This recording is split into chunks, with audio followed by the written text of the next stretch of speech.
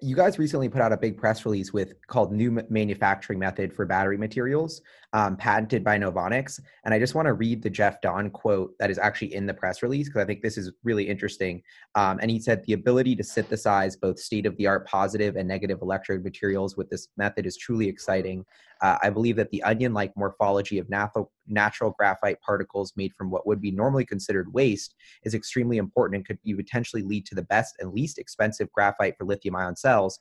I believe that the ability to synthesize appropriately sized dense particles of NMC and other positive electrode materials in a completely waste-free process, unlike the current methods used by the industry today, has huge potential. And so why this really piqued my interest is, so like, okay, so there's some sort of component of you building it artificially that allows it to be recycled more easily, which is very important to the cost component, which is a key breakthrough for the mass production component of this.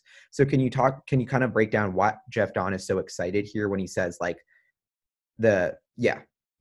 yeah, absolutely. So I think this is talking about a technology that we're calling dry particle microgranulation. And just snapping back a little bit to one of your questions about the business plan moving forward, there's a lot of focus on pure graphite's growth in this sector and scaling that business.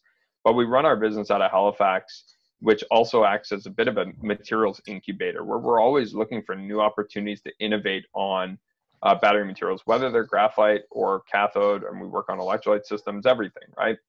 And so we also sponsor a research group at Dalhousie run by a guy named Dr. Mark Obervac. And so this is actually technology that he developed in his lab, and through our arrangement, we own the rights to that technology. And so it's really amazing because it's a manufacturing process technology that we can use to make cathode or anode materials through the same process.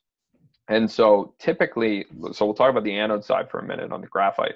So typically you start with some form of graphite if it's natural or synthetic, and you have to size it. You have to make it the right size, make it the right shape, treat the surface, do all of these steps. But those sizing and shaping steps normally produce a significant amount of waste. Like in natural graphite, it could be 50%, right? So you start with a kilogram of material, and by the time you're ready to process it, you only have half a kilogram left, right? And so this is a huge problem for, like you said, the cost curves around these manufacturing. You can't give up that much material to waste.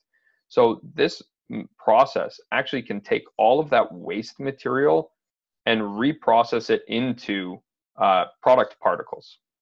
And so we can go from these, like, let's say 50 to 70 or 60% yield rates in graphite manufacturing to 100%, right? And so that's why it's very, very interesting.